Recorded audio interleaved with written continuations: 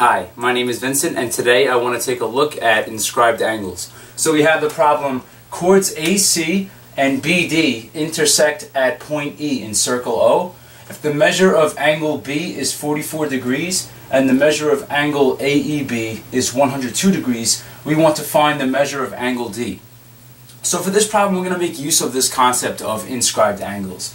That is, when we're looking for an angle in a circle, if it's an inscribed angle, we could focus on the arc that that angle intercepts. So if we notice that angle D is an inscribed angle and it intercepts arc BC. So we could section off this part of the circle here, and we know that this is what we want to target. If we could find the measure of this arc, we could find the measure of this inscribed angle D. So what we want to do first is fill in all the information that was given to us. We know that the measure of angle B is 44 degrees. So we can label this angle here 44 degrees. We also know that the measure of angle AEB is 102 degrees. So now this will allow us to find the measure of angle D. So what we want to do is notice how angle A also intercepts arc BC. That is, the line segments that are building angle A contain this arc BC here. So what we want to do is find the measure of angle A. So what we need to recall is the measure of the sum of the interior angles of any triangle is 180 degrees. So we're looking at 102 degrees plus 44 degrees plus the measure of angle A equals 180 degrees. Notice how we were targeting triangle AEB, and we could set up this equation relating all the angles of triangle AEB. So now we could combine 102 plus 44 is 146.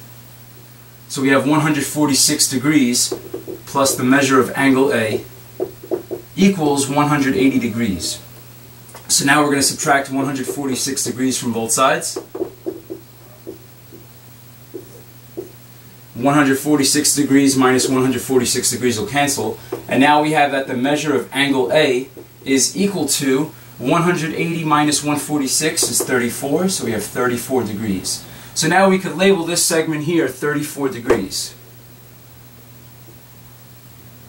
And now what this is going to help us find, we could notice right away that angle D and angle A both intercept the same arc, therefore their measures are equal. But let's say we didn't see that step. We want to find the measure of arc BC, so we're going to use this equation here. We have the measure of an inscribed angle, in this case C, is equal to 1/2 the measure of the arc that it intercepts. So using this, we could set up the equation.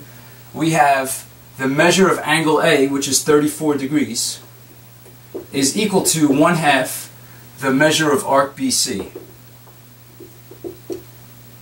So now to solve for BC, what we could do is we can multiply both sides of the equation by 2.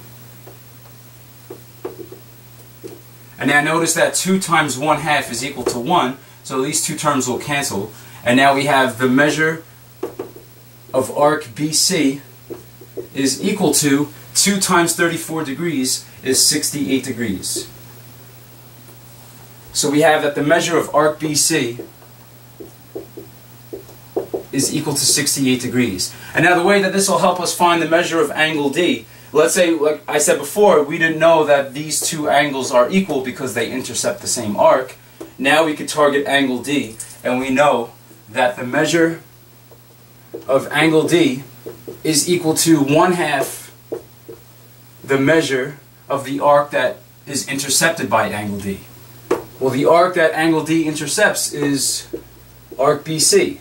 So what we could do is, since we just found that the measure of arc BC is 68 degrees, we could substitute and replace the measure of arc BC with 68 degrees. So now we have that the measure of angle D is equal to 1/2 of 68 degrees, or it's equal to 34 degrees. So we can label this angle in here. We have 34 degrees. So we have our final answer right here. So this just goes to show, when we are working with circle geometry, one thing, an extra detail that helps us now, when we're targeting an angle's measure, if it's an inscribed angle, you always want to be focusing on the arc that that angle intercepts. Because if you could find the measure of that arc, you could find the measure of the angle. Okay, well this is going to conclude this video on inscribed angles. Thank you all for watching, and I hope that this was helpful.